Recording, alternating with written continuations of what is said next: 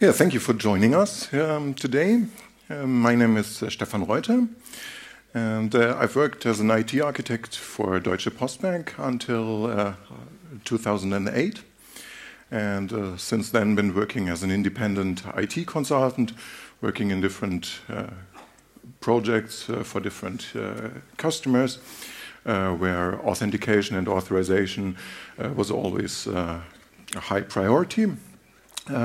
My basic interests are in IT architecture, so to basically figure out where to put a certain piece of functionality within your landscape.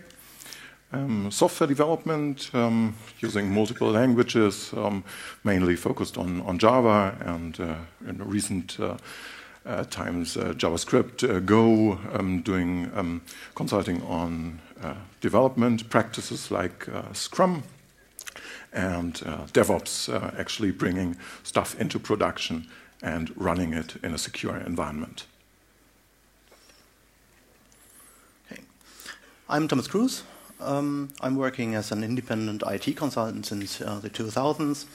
I'm a co-founder of the Java user group in Münster, and I founded the Try and Development consultant agency in Germany in 2011. So just to give you a picture, we are located in Germany doing development, consulting, training, and coaching, and that's where security, authentication, and authorization comes into the picture because it's always part of our projects. So organization of this talk.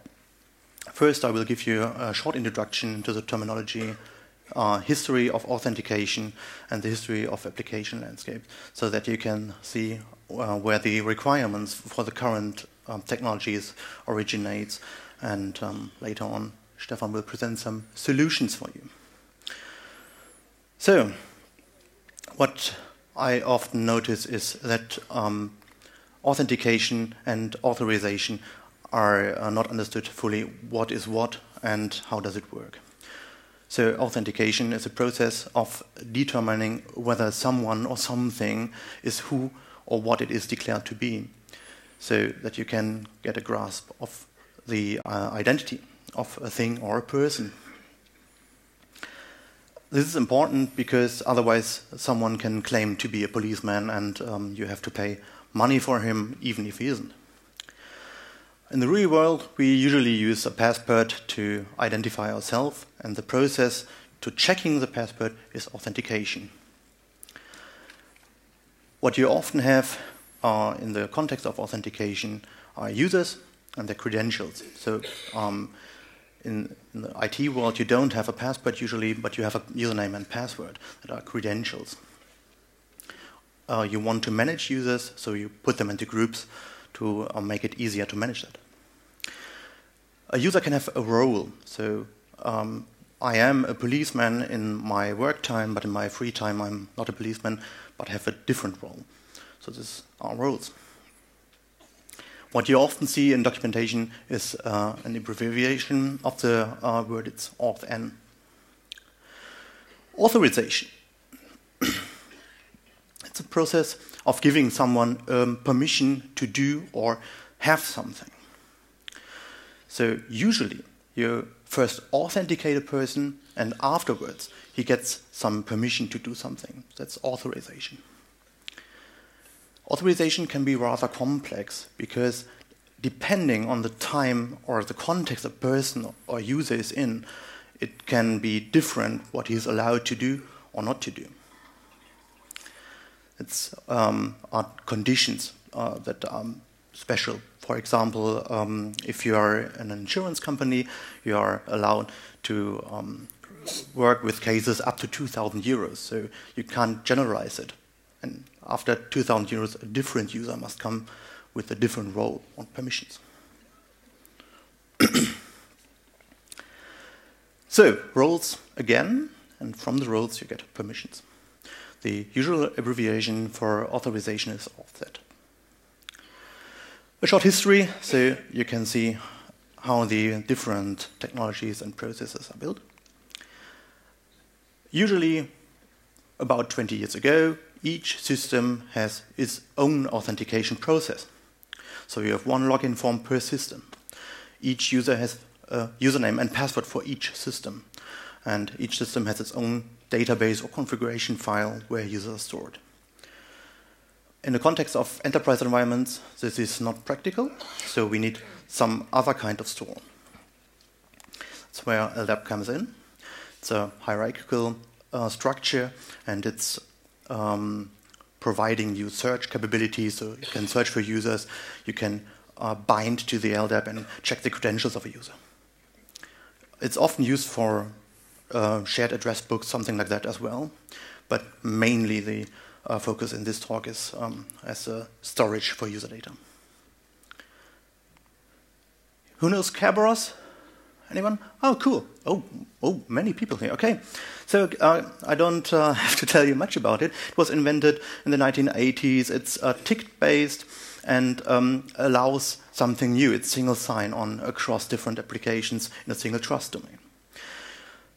You need mutual trust and authentication in this environment, but it provides some features that you usually want in today's applications as well.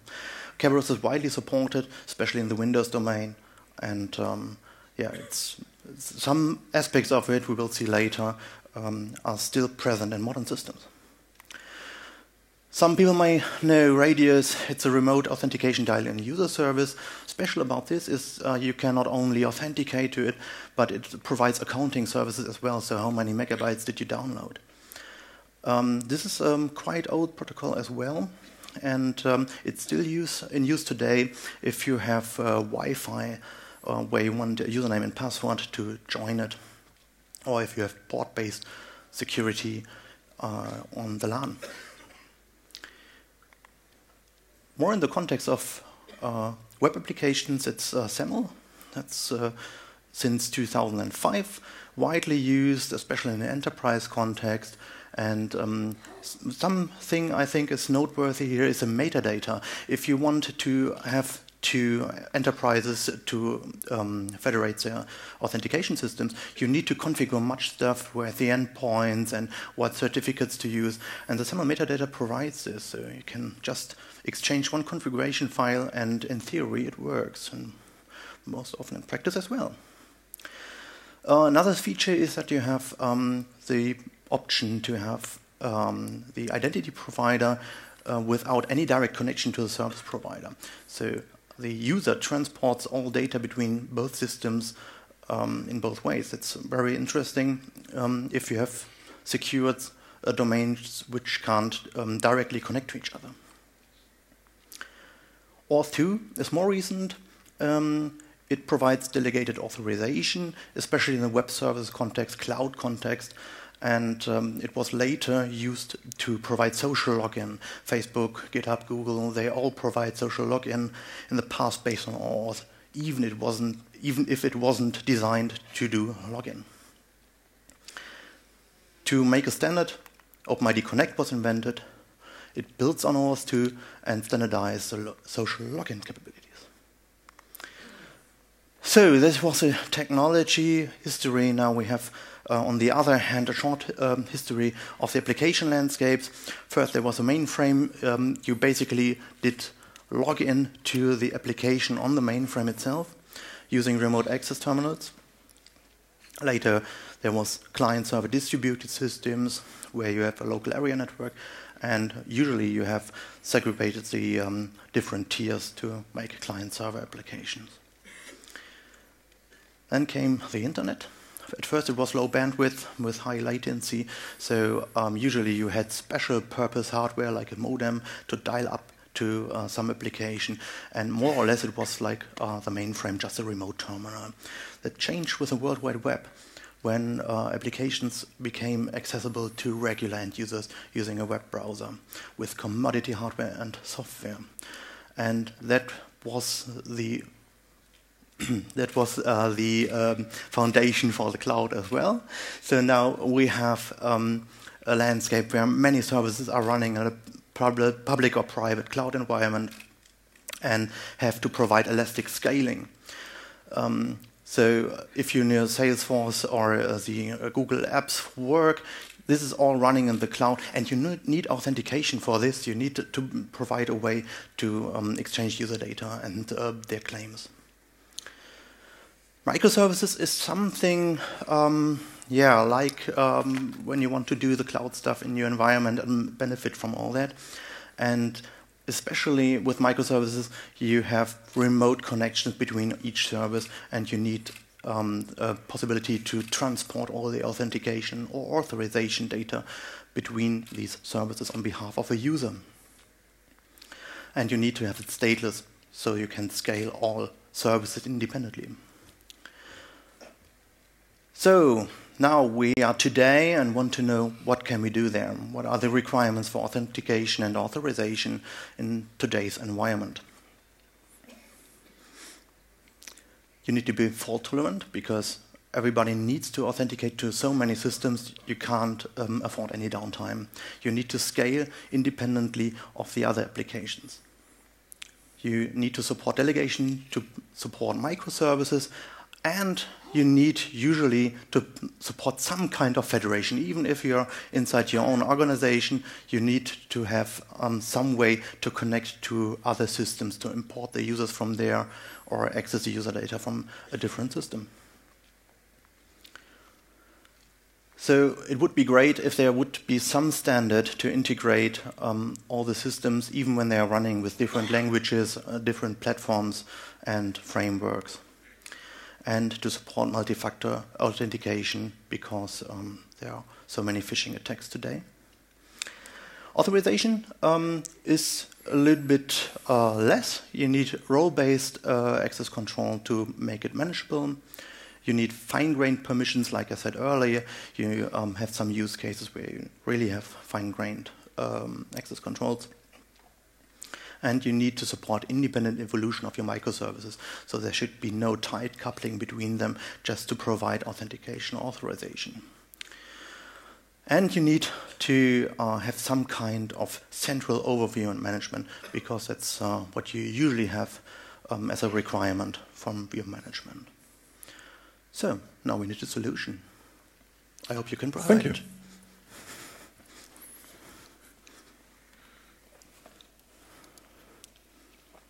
So based on these requirements, we can sketch out a solution that can function as kind of a blueprint for your general needs for authentication and authorization within this world of microservices and multiple applications that are running at scale. If we start with this, then first we need a central store for users and credentials. And depending on the scale you're going to deploy your application, this can be as easy as a central LDAP server, like an Active Directory if you're working already with Microsoft products within your enterprise, or if you scale up, you will probably go with some NoSQL databases like Cassandra or a key value store, something that scales in the same way as your application is supposed to scale. And you will put in all your users, the credentials of your users, like passwords, of course hashed so that they're not stored in plain text, or any other credentials that you want to manage. So this could include the seeds for two-factor authentication devices, like time-based one-time passwords. It could be the common names of certificates that you're using to identify. Whatever fits into this goes into a central store that is distributed and that is used to account your users and credentials. To access this store, you will use a central authentication system. So the reason for this is that authentication is actually a domain on its own. So if you've heard about domain-driven design and the idea of bounded contexts and of domain-specific languages, then you will easily find out that the domain of authentication with all the different requirements is something that you want to isolate from your application, because if you do it on your own, then you have to implement a whole bunch of things like a sign-up process for new users, or password policies, where say a password must have a specific length or must contain special characters, password will expire. All these things go into the domain of a central authentication system and the authentication domain. We'll also want to implement a change password function so that your users can change their password whenever they choose to or when they are forced to by the policy. You will be implementing a forgot password function. You will probably want a captcha if you are noticing that users have tried to log in with incorrect credentials multiple times to make sure that there's no brute force attacks going on. And sometimes you want a remember me function to make it more easy for users to come back and do not have to enter their password all the time. So all those features, and this is only a small list of the total amount of features that you would have to implement, they should go into a central service that is actually responsible for all things regarding authentication, and that you only implement once, or maybe even that you buy off the shelf because of the reuse that you can make. It's nothing that separates your company from other companies. It's just something that you should buy if you find a product that fits your requirements. So now that we have a central authentication system, we want the user to be able to log in.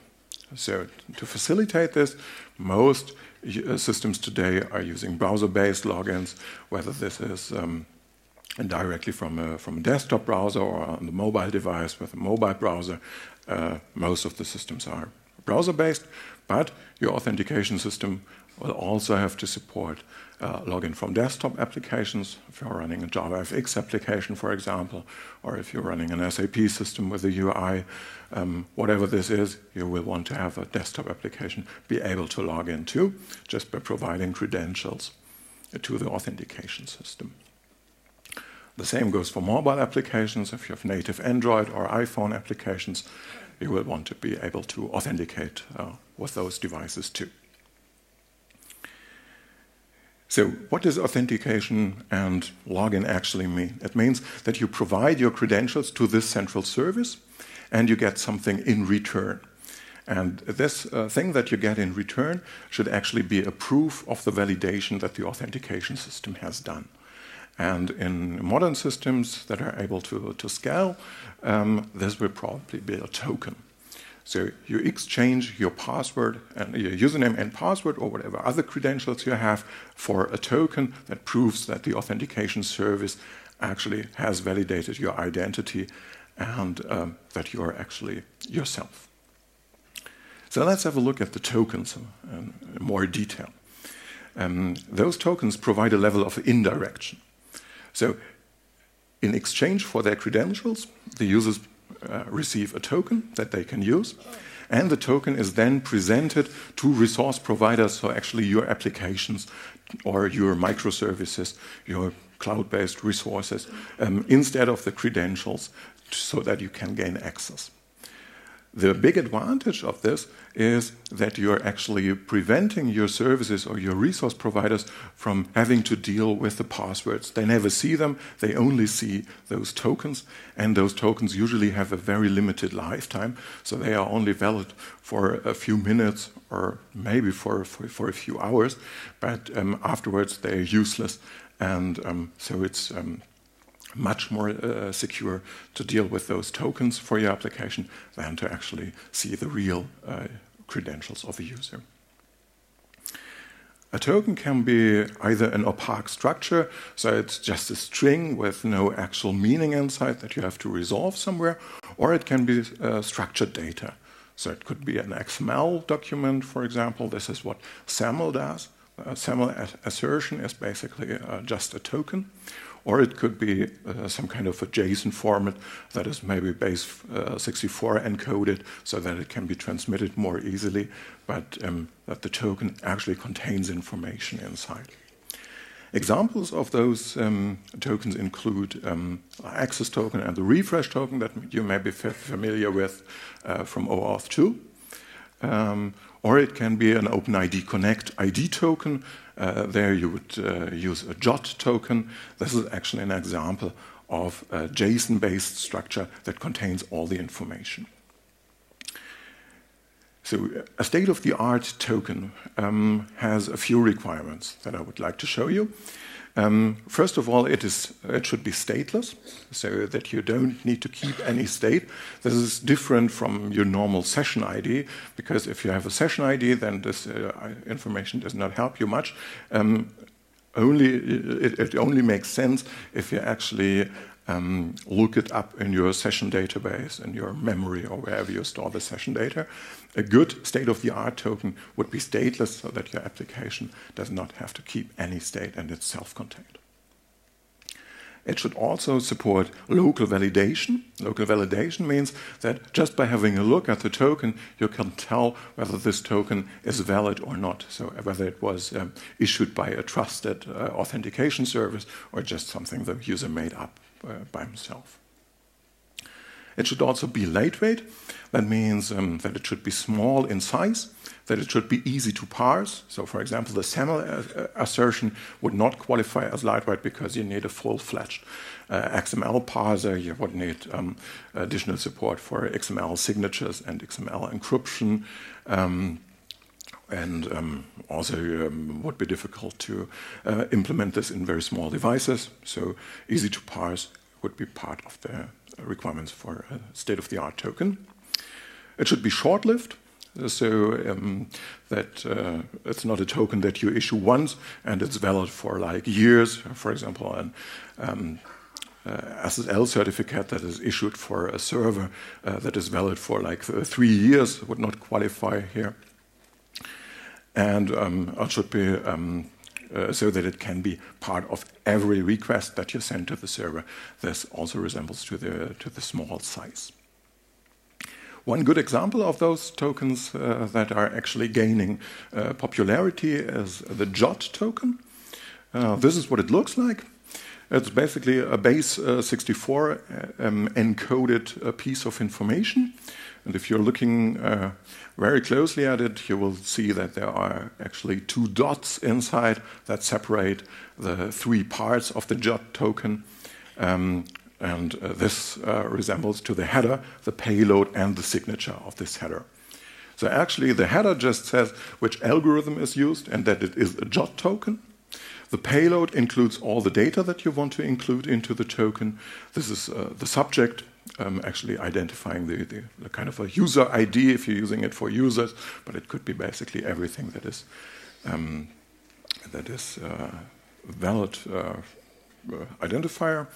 Then you have a name, you have whatever you want to put in there. There are some reserved claims that are defined by the specification, like an issuer or the audience or an expiration date to make it short-lived. And finally, you have the signature that actually includes a cryptographic signature of the header and the payload to make sure that the token has not been tampered with. All these parts are then encoded with base 64 and put into, separated by dots and then used as a string that can be passed around. And as you saw, the JOT token is rather small, so you could include it in an HTTP header, for example, and it wouldn't be much larger than your usual session ID. So if you're using those tokens, then the next step would be to actually present the token to the application and say, okay, I did the validation of my identity at the authentication provider and received a token in return, and then I will present it to my application, and the application will then be able to check the token by checking the signature and reading the content. This is a basic architecture that you can use without using any standard at all. If you don't want to, you can use it just as a blueprint and implement it on your own. But you could also use a standard, and that's actually what we are recommending. So, for example, SAML or OpenID Connect, both of them define a standard for those tokens, define a standard for the process to present the token to the application and to obtain it in the first place. So the state-of-the-art thing would be OpenID Connect, because it's lightweight and it works well with the cloud infrastructure that we're used to deploy our applications to. So OpenID Connect actually defines a standard protocol for the process to obtain this token for authentication. It defines how to validate the token, so what does the application have to do after it received the token to check that it's actually valid, and it also defines a token format for this. What it does not include is the actual login process and the credentials that are used, so there any implementation is free to use whatever the security requirements will lead you to. This could be as easy as a username and password. It could include two-factor authentication. It could include smart cards, whatever. This is not predefined by the specification. The specification just says how the flow between the authentication service and the application is. OpenID Connect is actually based on OAuth 2. So it's a standard that builds up on another standard that had already been quite popular, and that was used for the social logins like Google and GitHub and Facebook did, but it now is a standard that can be used in the enterprise as well. And it uses JOT as the token format, as we saw before, so that those tokens are self-contained and cryptographically secured. OpenID Connect also offers multiple flows, so it supports a setup where you are running a browser-based application and have a central service that is running server-side in a secure environment, but it also supports untrusted clients like a mobile application that is running on the user's smartphone, or an application that is running in the user's browser in JavaScript, where you also don't have control over the execution environment and do not trust the execution environment. Both scenarios are covered by the OpenID Connect specification. In contrast to SAML, which is rather development of SAML has stalled in 2005. It's a specification that can be considered finished. This is in contrast to OpenID Connect, which still keeps evolving, but this also means that we have the option to actually make it support modern flows and integrate modern requirements, which is not the case with SAML. So if we have a look at the flow, then the typical scenario is that you don't go to the authentication provider and say, okay, I want to log in, here are my credentials, give me the token. But the user usually goes to the application first, says, okay, I want to use this feature on this application. So they access the application, and if the user is not authenticated, then the application will redirect the user to the central authentication server, and the central authentication server will then provide a login form. The user will log in with whatever credentials the authentication provider requires, and will return a token in exchange and redirect the user back to the application. So then the browser can present the token to the application, and the application can validate the token and make sure that the user is actually who it claims to be. One question, please. Yes. Is there communication between F1 and the auth end? Yes, there can be, and this is basically that's actually recommended a scenario for OpenID Connect. The question was if there is a connection between the application one and the authentication provider. So yes, usually there is, if you want to obtain additional information, but it can also be used with just the token, then you will just validate the ID token. If you go on with this and want to add additional applications, then this is rather easy, because now we can just add additional applications. And like, for example, an application 2, this could be an application that we develop on our own. It could also be an application of a third party. And this is where it actually pays off to have something that is based on standards, because chances are rather good that this standard is supported by those third-party applications.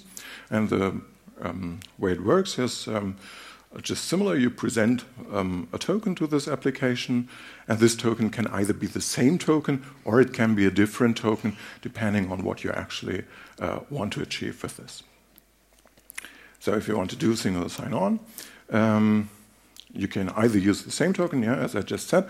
You can store this token, for example, in a cookie. You could use HTML5 local storage and then present it to those applications. This usually makes sense if your applications are closely related, if they are operated by the same organization and in the same security zone. Or you could say, I want to keep tokens private to an application so that the token can only be used for one application and that the application cannot steal the token and use it to authenticate or impersonate to another application.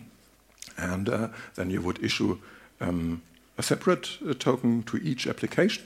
This, of course, means that the authentication server will have to be contacted if the user switches between applications, but the user will not notice this because the user will just be redirected again as long as he has an active session with the authentication provider. So maybe he will just see a short flickering on his screen because he gets redirected, but there will be no interaction. And the benefit of this is, of course, that you have increased security as the tokens are totally bound to an application and are only valid for this application.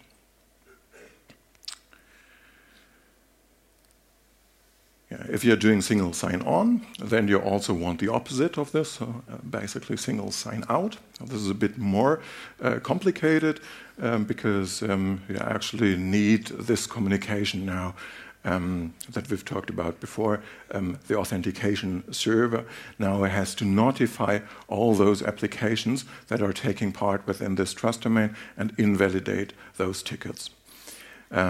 So the flow would be that the user requests a logout at one of the applications. The application would trigger a central logout at the authentication service, and the authentication service would then notify all those applications and invalidate the tokens to tell them that the session is no longer valid. This looks a bit easier here on this slide as it actually is, because usually your application will run on multiple nodes, and this notification is just one HTTP call. So within this application, the notification must be propagated to all the nodes of the application so that everybody is informed. What you do is that you request the logout and notify those registered applications. The OpenID Connect specification uses tokens here that are in compliance with the security event token. So again, the OpenID Connect is building up on established standards for this, and the security event token is just a specification of a JOT token that contains information about security relevant events.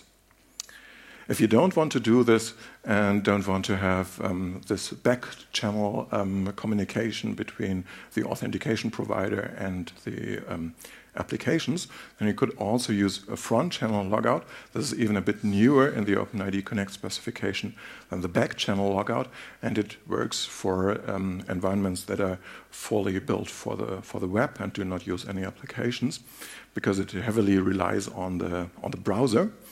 And actually it means that you are going to destroy all the cookies and HTML local storage information in the browser, so that you don't invalidate the tickets at the back ends, but invalidate or remove the tickets from the front end.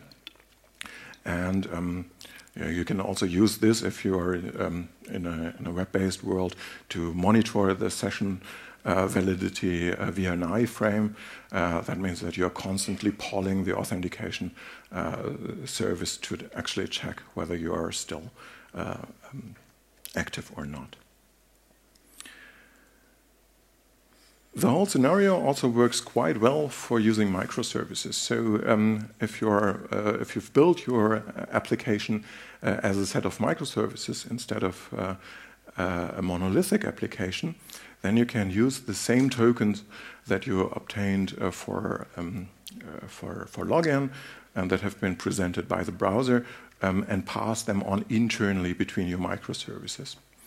This is a nice thing because now you're able to not only pass on a username or whatever you would have done in the past to provide some kind of a global traceability, but you can include everything that is part of the authentication token. So this can include roles of the user, it can include the signature, and you just use the token and pass it on. For the transport, you can use HTTP to communicate within your microservice architecture. Then you would use an HTTP header to propagate the token, or you can use messaging, asynchronous communication. Then you could make it part of the payload either, or put it into the header of a message.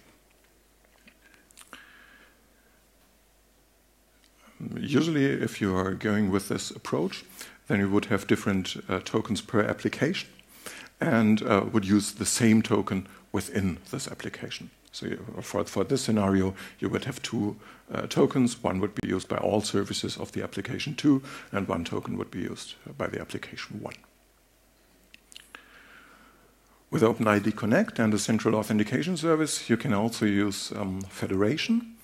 So federation is the idea that you do not have multiple applications, or maybe you have, but you also have multiple user bases. This could be either internal to your organization, or it could be external user bases. An external user base in an enterprise environment is usually kind of a partner organization or a customer organization that is large enough that you want to integrate them with your system. But it could also be the user base of, say, Google or Facebook, where you want to use a social login and say, if Google verified the identity of this user, then I will trust this and use it for my applications too. So you will have an additional authentication server that is operated by the other organization, and you will incorporate it in your authentication system so that your applications do not notice whether it is a user that is from your own user base or from a third party that is trusted. Federation means integration of those third-party user bases. We saw those examples of social login or enterprise B2B. Enterprise B2B actually is quite a common use case because we have a lot of customers that want to offer their services to a larger customer of theirs. And they have an existing user base, for example, a company who wants to sell tickets for public transport. Then they say, okay, if you want to integrate your users, then we integrate your user base and offer them a portal where they can order tickets, for example. And this is a good use case for federation based on OpenID Connect or SAML. The federation use case is also a very good example where SAML 2 is still in wide use because it's used in enterprise environments. It's available out of the box in Active Directory, and modern authentication service support federation based on SAML 2, whether they are themselves SAML 2 compliant servers or whether they are OpenID Connect service. You can translate between them by using an appropriate authentication service. So now we come to authorization, and Thomas will show you how to integrate this. Okay, thanks. Okay, now that we know who a user is or what claims he has, we still have the challenge to authorize the actions he wants to do. So usually this is how the architecture would look like. You have the central authentication provider having the users authenticated, identified by the credentials, and a user has roles. In each of your applications, you would do a mapping from the role to the permission a user has. And later on, you check what permissions are required to perform some actions or to display the UI. So, for example, if you're not an allowed to do administrative actions. You don't see any delete or edit buttons in the UI. This is all checked using the permissions in the application. This worked well with microservices as well. If you don't have one application but many microservices, they can each check what permissions are derived from a role and then check if the permissions are in place for an operation. So the question is, what would I have in a central place and what would I do locally in an application or a microservice? Usually, as you have seen, we would do the central authentication because we'll all have all the benefits of having this in one place. It's one domain supporting the complete system, so you don't want to distribute it and re-implement it everywhere. You will have the roles managed in some central place, and you then get the consistent results across all your systems. And it's easier to manage as well if you have to go through all systems and create the roles manually there, or as a developer that doesn't work good. But authorization has to be done at the place an action is performed, because only that application or that service knows what permissions are really required to do that. So role mapping is something to do locally as well, and this promotes some kind of loose coupling, because otherwise each service would have to tell the central place what permissions they have in place. If a developer adds a new UI element which is related to a permission, this permission has to be managed centrally. That wouldn't scale and lead to very tight coupling and release trains. You don't want that. But the management should be something you can consider to do centrally. So if we create an API for each microservice, which is able to tell a central management system which roles are there, which permissions are there, you can gather them all. You can push all central roles to the microservices, and you can make some central UI where you can manage all that. So, for example, you have a new role, and then you can push that out to all microservices from the central management application using an API, and each microservice then does the mapping from the role to the permissions. So what you need in a cloud world as well is the possibility to delegate authorization. This is important if you have some external entities or partners where you want to perform an action on behalf of one of your local users. And for this use case, which is usually found in B2B environments, you have some protocol to delegate the authorization. This is, like I said, for software as a service offerings, or even an API as a service. What you will often find is Auth2 to implement this. This is a standard protocol. Like we heard earlier, OpenID Connect is built on this protocol, but the protocol itself is really only for authorization, and this is what is the scope of this.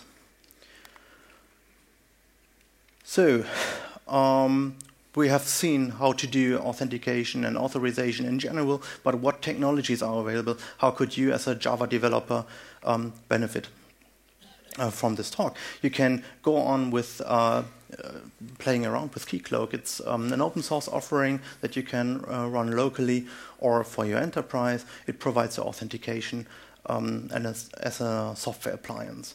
The same goes for the ThinkTexture Identity Server. It's built in C#.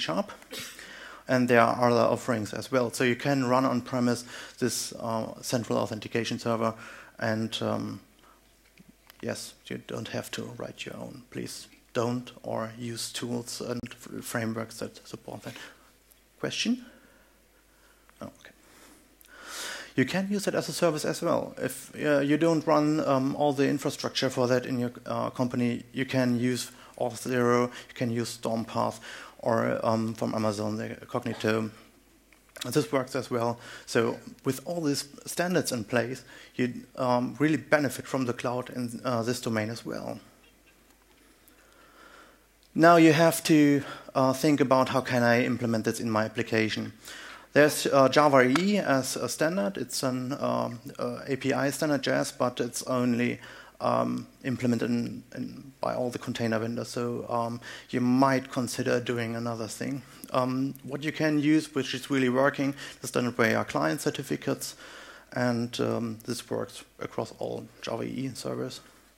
Spring Security, of course, is very flexible and provides solutions for OAuth 2 and OpenID Connect as well. So this is what might fit you, and it's really well documented. There are other libraries as well which you could use in your applications. You should really do some research what fits well for your technology stack. Most of the authentication providers I talked earlier about provide vendor-specific adapters, so you can use some library from them and integrate it really easy in your application, but then you get some coupling between your application and the provider of your authentication service. You might not want to do that, but on the other hand, it can be really easy and a fast way to achieve it. What you can do as well, especially if you're thinking about IoT and machine-to-machine communication, is to think a little bit outside of the box and use client certificates. This is an interesting thing because it allows you to offload authentication to the infrastructure. It's all well known and understood, and you can really easily integrate that into your environment. This can be used as a substitution for token-based solutions as well. But on the other hand, you can complement it to model a trust relationship. Like we saw earlier, you usually have some application which consists of some microservices which don't really need to be on the same network or a trusted environment. You can use client certificates to express this trust relationship if you run some stuff outside of your organization. And it really fits for machine-to-machine communication. So if you have some IoT stuff, then you might want to use some kind of mutual authentication on the infrastructure level to make sure that all the sensor data is coming from the right system and to the right system and nowhere else. What's nice about this, it doesn't have a central component. So it's between each client and server as part of the infrastructure. And you don't need the authentication server. But certificate rollout and management is rather complex. So you don't want to use it for each user, but more for machine-to-machine use cases. And what's really sad about this is we don't have some way to make federation work with this client certificates. It's not like a token. You can't pass it around and have the benefits we saw earlier. So think about it like an orthogonal layer on this. Okay, that's all we wanted to show you. We assume there are many questions, so just come ahead.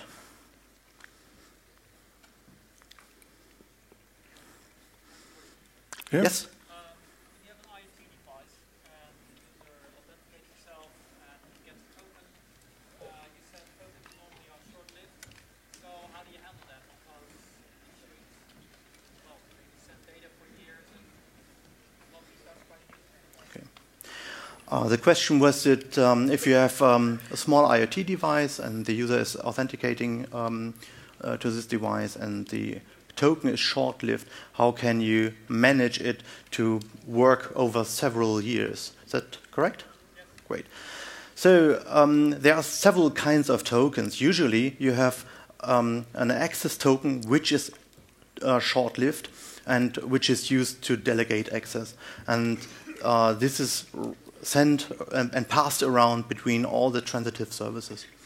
You have a different kind of token. It's called a refresh token or even an offline token, which has a very, very much longer lifespan.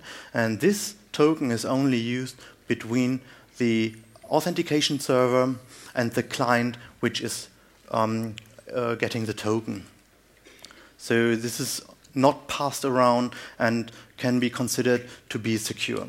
So this token works like user credentials. It's very long-lived, and you can use this token to get new access token whenever you need.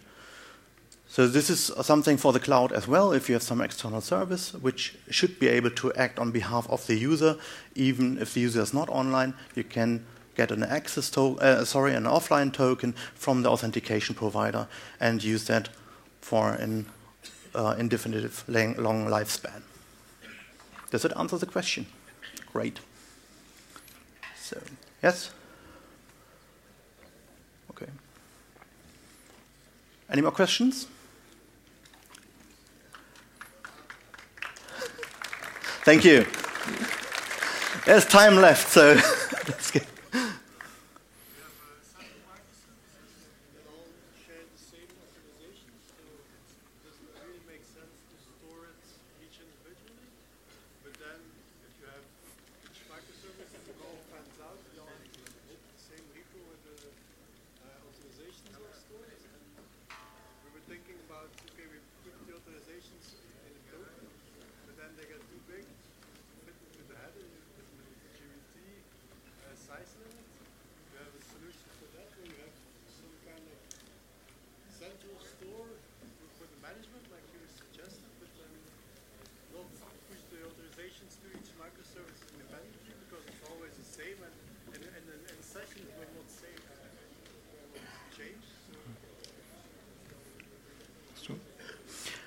Okay, it was hard to understand you. So the question was, if I have many microservices, would I have one token for all these services, or would I have different tokens for all the services? And if so, where would I store that? Is that correct?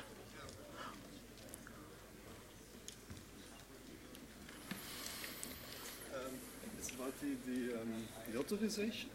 So we have they all share the same authorization. They're all part of one application, so it doesn't really change. But we don't want to manage it for each microservice.